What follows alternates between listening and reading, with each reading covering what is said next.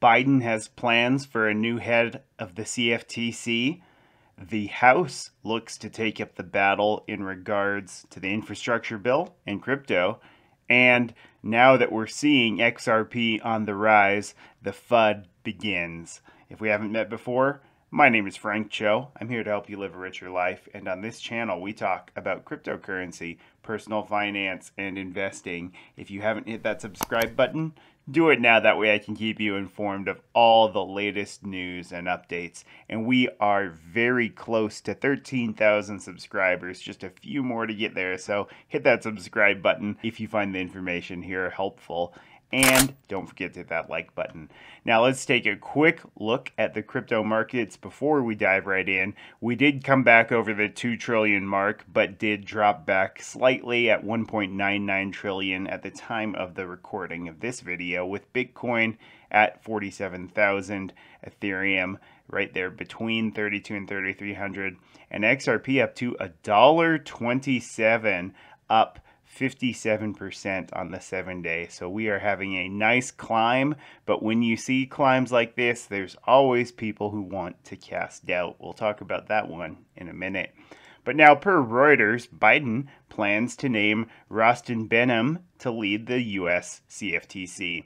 So he plans to announce this. Now, this has come from Bloomberg, but has not come directly from the White House. But per the report, the interim head of the CFTC, the Commodity Futures Trading Commission, which, remember, there's some disputes whether they or the SEC should be in charge of regulating the crypto markets.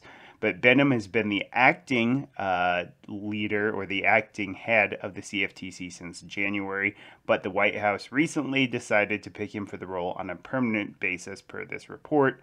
The timing of the official announcement is still out there, so we will wait and see when that comes out directly from the White House.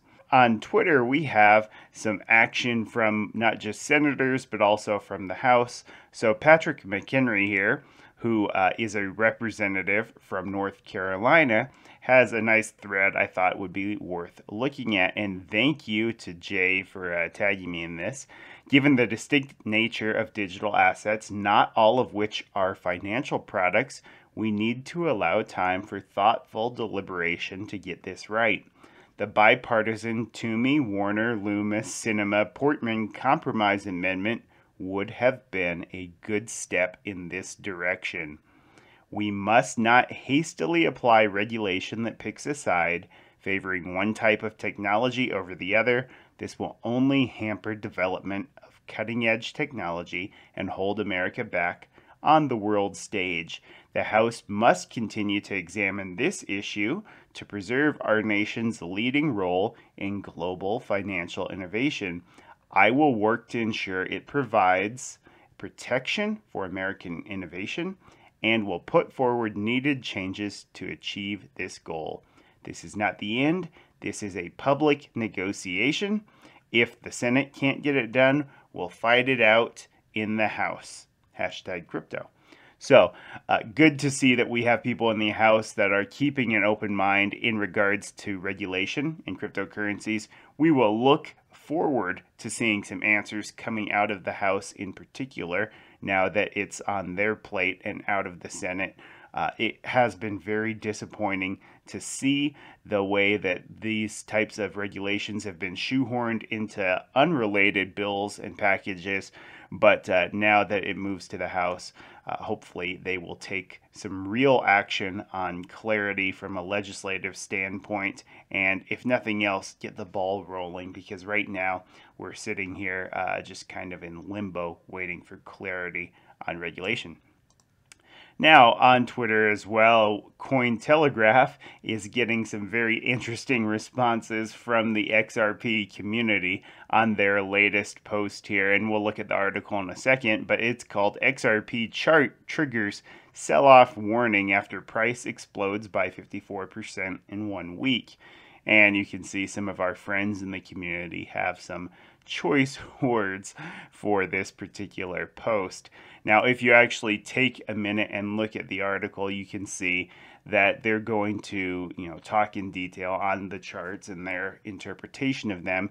And always keep in mind, when it comes to the chart analysis you see out here, you can really draw anything you want.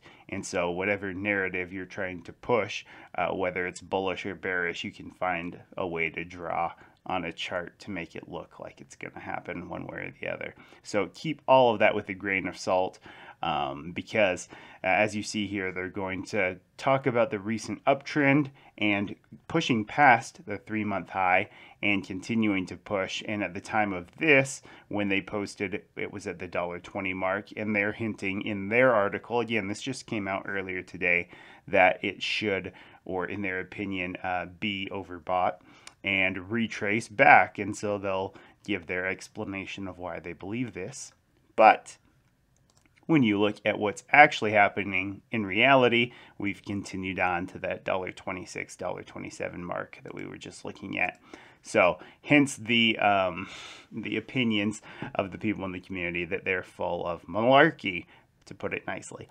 Now, we need to keep in mind as we're doing our own assessments that just because there's fear, uncertainty, and doubt cast by various crypto publications, that does not mean the fundamentals are lacking or there's any reason to be fearful.